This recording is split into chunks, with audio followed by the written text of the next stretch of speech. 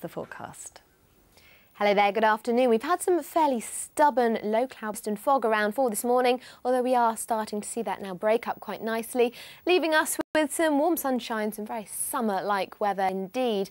And the reason for that, well, we've had high pressure in charge of the southern half of the UK. We have got fronts trying to push into the northwest, and they'll become a feature a little bit later on in the week. But for the time being, well, you can see the cloud we had through the course of this morning, gradually tracking its way northwards. But we've also got sunshine coming through quite nicely, and that sunshine will become more widespread, I think, as we head through the afternoon. So sunny spells, I think, on the cards for just about all of us.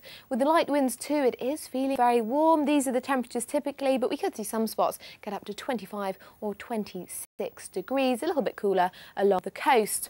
So heading into tonight then, well, we'll tend to see clear spells through the course of the night and light winds too, and that's going to allow some mist and fog to form through the early hours. It could be quite dense in places, and it will be quite chilly as well, particularly in some rural areas. So we start tomorrow then with some mist and fog around, but then that should clear quite nicely, leaving plenty of sunshine. However, we may just get a bit of fog lapping along the south coast at times through the day, and it's another warm, particularly inland. Again, I think up to maybe 27, even 28 degrees possible.